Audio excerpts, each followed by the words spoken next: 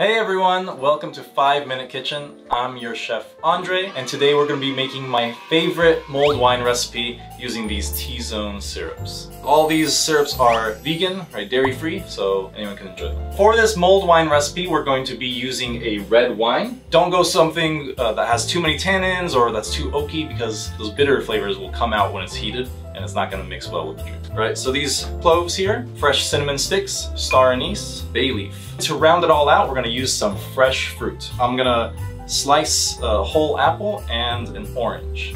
And now we're going to toast our spices for about a minute just to release the aromas. When that's done, you can go ahead and start to add the rest of your ingredients. First, add just 1/3 of your red wine.